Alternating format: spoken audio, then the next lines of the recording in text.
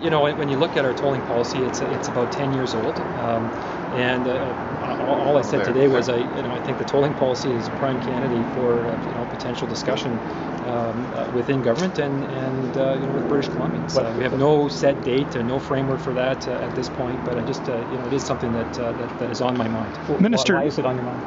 Well, we have two tolled bridges today. It's quite potential as one of a number of options that the replacement for the George Massey tunnel could end up being funded with a toll. It's quite possible that a replacement of the Pattullo bridge could result in a toll, and at that point, I think we as a province will have some pretty big questions about whether or not the tolling policy as it currently exists is still valid. So, and our government is very much about ensuring that there's equity and fairness for all British Columbians when it comes to transportation options and the costs that we all incur to use our infrastructure here in the Lower Mainland.